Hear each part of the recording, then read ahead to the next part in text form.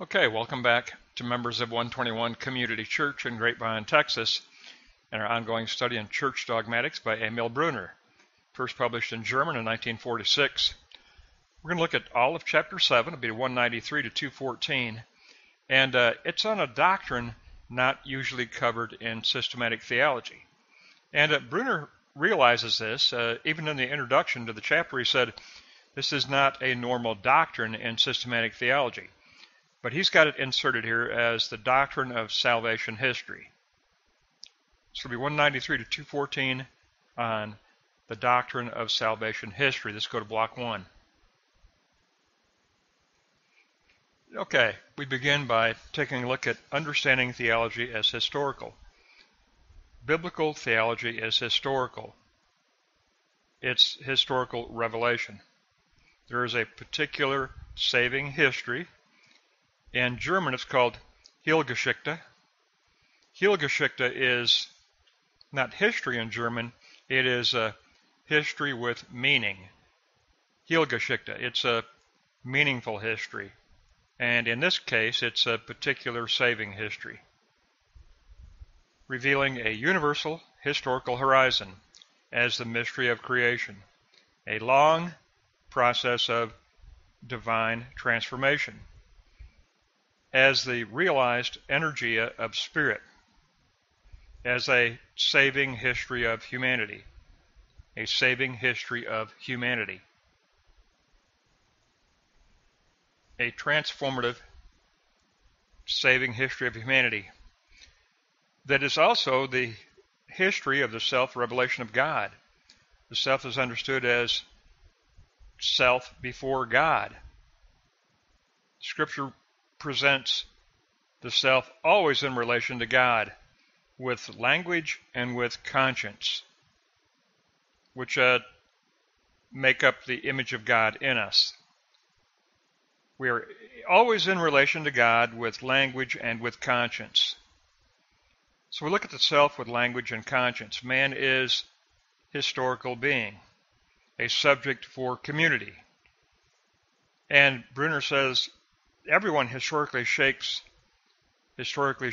their lives, and as an overall movement of humanity, we are moving toward God's eschaton.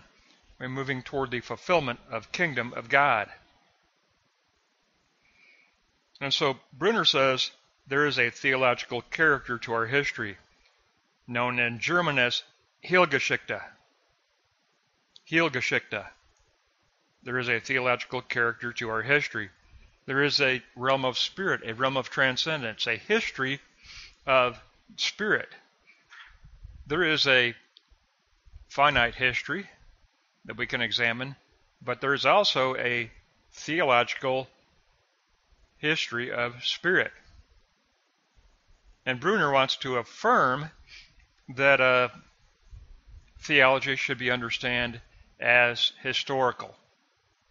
There is a historical unfolding of the realm of spirit as it moves from dunamis to energia, and as it moves toward the goal of the eschaton in Christ.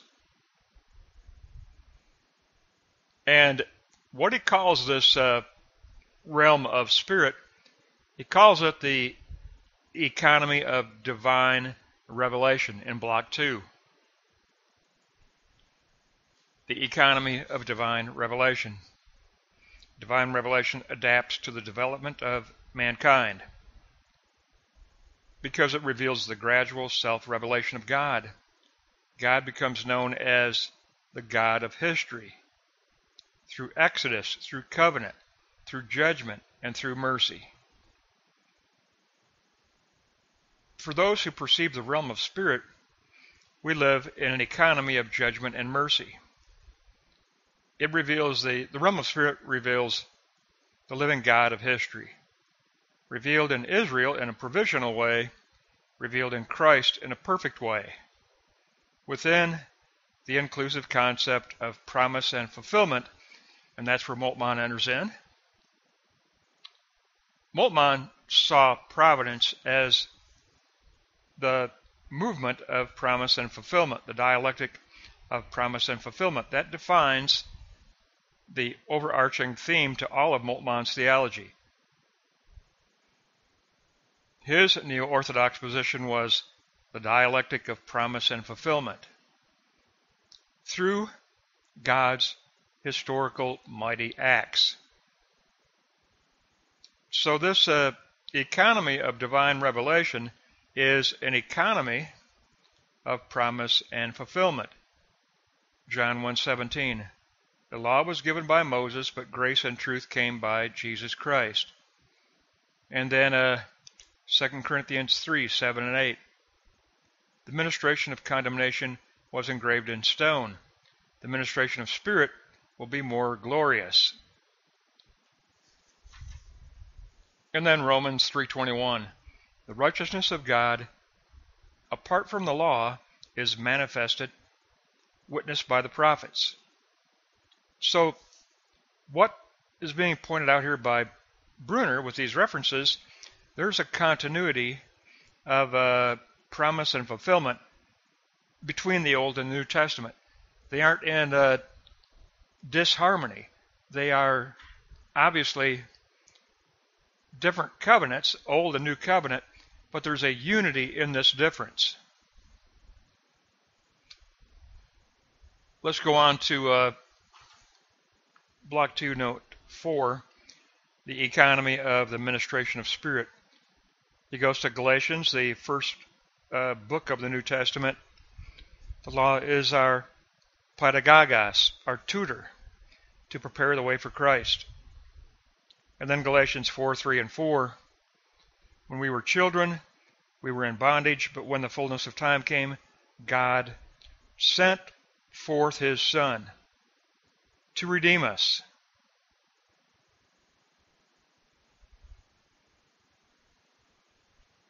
To redeem us. We see both difference and we see unity in this continuity of revelation from the Old to the New Testament. Now let's go to Note 5, and we get to the description of salvation history for Brunner. He calls it the dialectical economy of difference and unity. The Old Testament prepares the way for the New Covenant, but revelation of a personal God could only be revealed in the person of Christ. Christ brought the revelation of the Father, the personal Father in heaven. He said, call Elohim our Father in heaven. Christ brought personalism. So, revelation of personal God could only be revealed in Christ. The coming of Christ has been an event long prepared. An event long prepared. Israel is not merely a national entity, but at the same time the church, which is established and held together. Post-exilic Jewish worship revealed the following. God is in our midst. God desires service and worship. Sin requires sacrifice. So the post-exilic period played the role of a bridge between the Old and the New Testament. But the point is, there's a continuity here. There's a difference and unity between the Old and the New Covenant. There's difference, but there is unity of revelatory truth. God's intended purpose remains the same from the very foundation of the world. And that is to bring all creation toward the eschaton in Christ. Christ was foreordained, predestined to be Messiah, to be Messianic Savior before the foundation of the world even took place.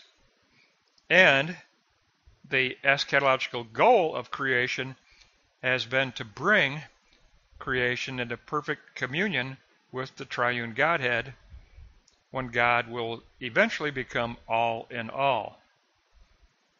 And therefore, we believe in a theology as historical. And we believe in an an economy of that theological history as being one of difference and unity, revelatory difference and unity. And I agree completely with that, with Brunner. And so did Jürgen Moltmann. Jürgen Moltmann picked up on the neo-orthodox dialectic of promise and fulfillment. Moltmann's entire theology, beginning with his theology of hope, and then crucified God, and then church and the power of the Spirit, his initial trilogy was all about a theological system based on promise and fulfillment, divine promise and fulfillment. And Moltmann began with that trilogy of theology of hope, crucified God, and the church and the power of the Spirit. That was his first triune offering in theological work. But it was all about promise and fulfillment. Every theological consideration by Moltmann was considered within that dialectic of promise and fulfillment. Okay, very briefly, in 3, we get a closing hermeneutic on salvation history from Brunner. The witness to Christ comes from the vision of the suffering servant in 2nd Isaiah, some 600 years before Christ. Doctrinal unity must be maintained between the Old and New Testament. John 5:39 says, "Search the Scriptures, for in them is eternal life, and they testify of me, Christ." We negate allegory, but we affirm typology in the Old Testament, says Brunner. Typology does exist as a realistic hermeneutic in the Old Testament, but allegory can become uncontrolled and not really stand up to good biblical interpretation. So he said it's better to affirm typology, but leave allegory as questionable. Because allegory has been abused in the past history of the church. And reformers recognize that and were critical of this hermeneutic of allegory being overused and misused. And Brunner, being a reformer, says we should negate that use of allegory.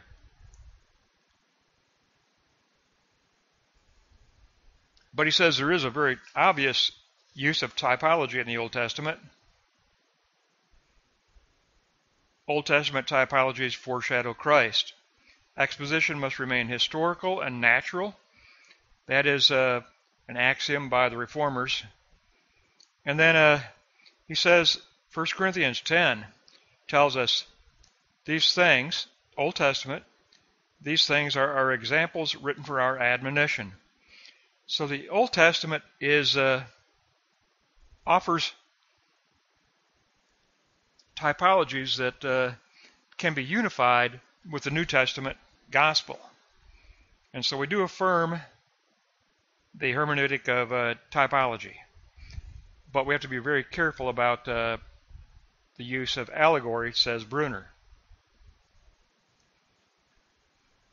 But fundamentally, what he wanted to do, because systematic theology does not usually posit a doctrine of salvation history. No doctrine of history is usually posited in systematic theology. But Brunner wanted to do so because the German language is very key on emphasizing that there is a higher, more meaningful realm of history. In German, it is Heilgeschichte. And Heilgeschichte for Brunner is the higher, more meaningful salvation history of the Holy Spirit. The incarnate Holy Spirit, incarnate within history as salvation history, as a penetrating, uplifting salvation history that is lifting secular history into the eventual goal of the doxa glory of God becoming all in all. The eschaton of Christ's kingdom. So very well done. Chapter on Heilgeschichte, or salvation history.